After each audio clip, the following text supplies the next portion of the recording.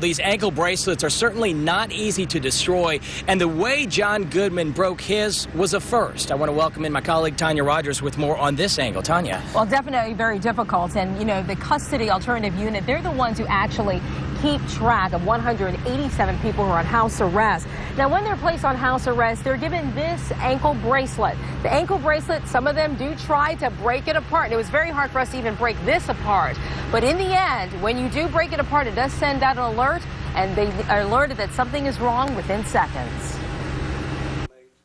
This is the device he tampered with here, and when he tampered with it, we had that alert in about 30 to 35 seconds. Sergeant Walter Lawrence and Deputy Manuel Castillo showing us how the ankle bracelet works for those on house arrest.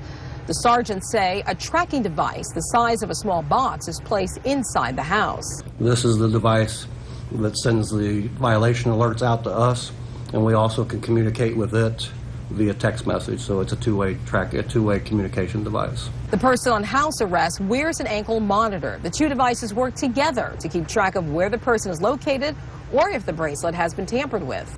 What generally happens in these situations where they're going to tamper with it, what they'll do is cut the band with a pair of scissors or a knife. There's fiber optics that runs down the center of this device here, so once that's cut, the fiber optic separates, that generates the alarm. The sheriff's office says this is what John Goodman did.